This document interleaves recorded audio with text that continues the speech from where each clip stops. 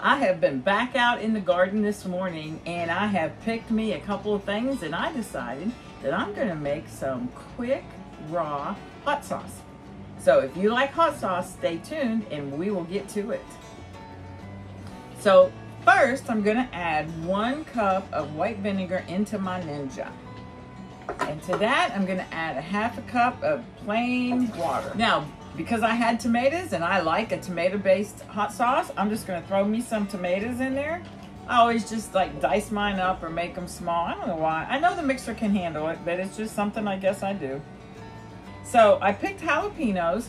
That's the only pepper I have right now, but I happen to love the jalapeno flavor. So I'm just going to put in there, I think, 3 to start. So let's do 3 to start. And then I will taste it and I'll see if it's hot enough for me. I also diced, or actually I quartered in 1 onion. So I'm going to put that in there. And the pickled garlic I made, I'm going to put 3 cloves of pickled garlic. I need to do a teaspoon of salt. That's going to be really important to help bring them flavors out. And then this has sugar in it, but I'm only going to do a teaspoon. So I'm going to do a teaspoon of sugar. I am experimenting today because I thought, man, a little bit of fresh basil in there might give it a very unique flavor. Plus, as you all know, I love basil. It is my most favorite herb, and I could just about eat it on everything. So how I juice my limes? Well, first, to be honest, I do this. I roll it like that, roll, roll, roll, roll, roll, to loosen up them juices in there. It makes it easier. And then I cut it in half, like this direction. And then I just use this and I juice it. Okay, I'm on my last half of a lime. And I was thinking while I was doing this, I wanted to tell you, when I put in the salt, that was sea salt. Salt with iodine will make things cloudy. I did 3 limes, and I want to see how many tablespoons we get out of the 3 limes. So if you don't have limes to squeeze, you can use lime juice. So let's do this experiment and see. 4. So 4 tablespoons is 1/4 cup. So it takes 1/4 cup of lime juice. All right, so let's get our lid. I'm this backwards right now. So I'm going to hit the smoothie button and go ahead and mix this all up, and then I'll be right back. I just love this machine. It does such a wonderful job. Well, the first thing I'm going to do before I do anything else is we're going to taste this and make sure it's got the flavor we're looking for. Let's add 1 more jalapeno. I'm going to drop that right in there. So I'm going to add 2 more pickled garlic. Let's put our lid back on. Okay, I have a clean teaspoon. So let's check the flavor now.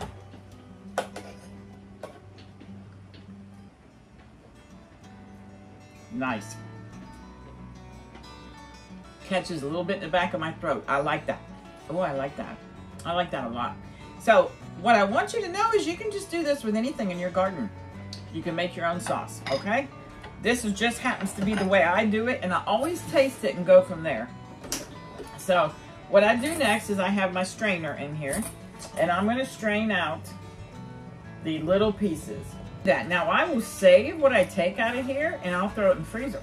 So when I am cooking, if I have a dish that I think it would be good added in, or if I'm canning, then I'll use it then. So I'm not gonna throw this in the trash by no means.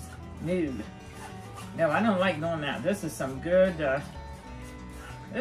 stuff right here. And if I happen to make this year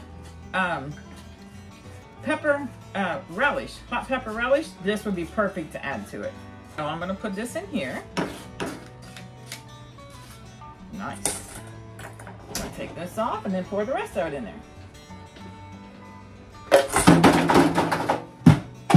Uh-oh. That was seriously not supposed to happen. I'll pick that up in a minute. Oh well, you know what? This is real. This is how it happens sometimes, right? Things happen. Nobody's perfect. So here we go. I'm draining that off there. See it coming through there? And then we're going to put it in our bottle. I'll be right back. Okay, we're back with the strained hot sauce.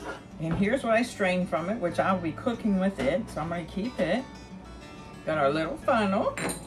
And so I'm gonna funnel this into this jar, and then I have my little top. And so let me go ahead and do this.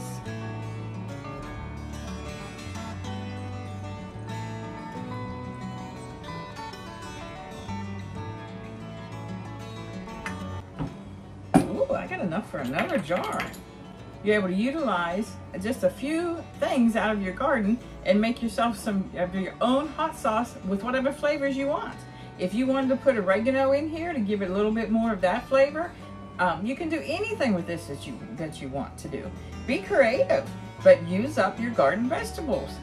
Okay, thanks for watching. We'll see you next time. Bye-bye.